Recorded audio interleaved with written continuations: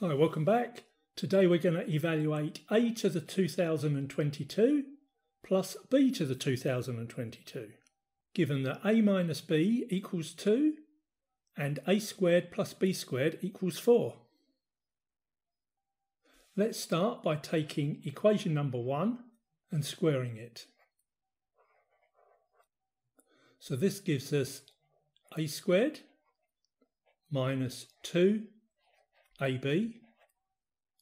plus b squared equals 2 squared. Now let's take equation 2 and write it down underneath.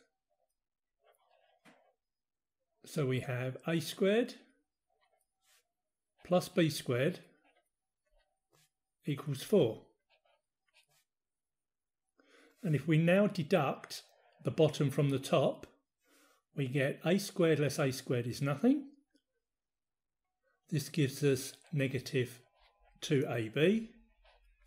And this is nothing. And this equals 0.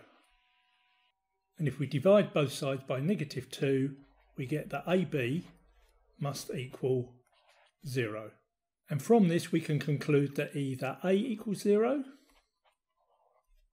b equals 0, or possibly both equal 0. Now, if we take a further look at equation 1, we can see that if a equals 0, then b must equal negative 2. And if b equals 0, then a must equal 2. And if both equal 0, well, that's not possible, because equation 1 wouldn't equal 2. So we've now proved that if a equals 0, b equals negative 2, and if b equals 0, then a equals 2. So if we now plug these numbers into our original equation, we get that the answers must be either 0 to the power of 2022 plus negative 2 to the 2022, or 2 to the power of 2022 plus 0 to the power of 2022. So 0 to the 2022 is obviously 0, so we're left with 2 to the power of 2022.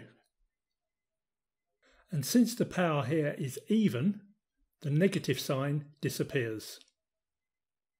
And over here, this is obviously 0, so we're left with 2 to the power of 2022, which is the same as we got here, so that's our answer, 2 to the power of 2022.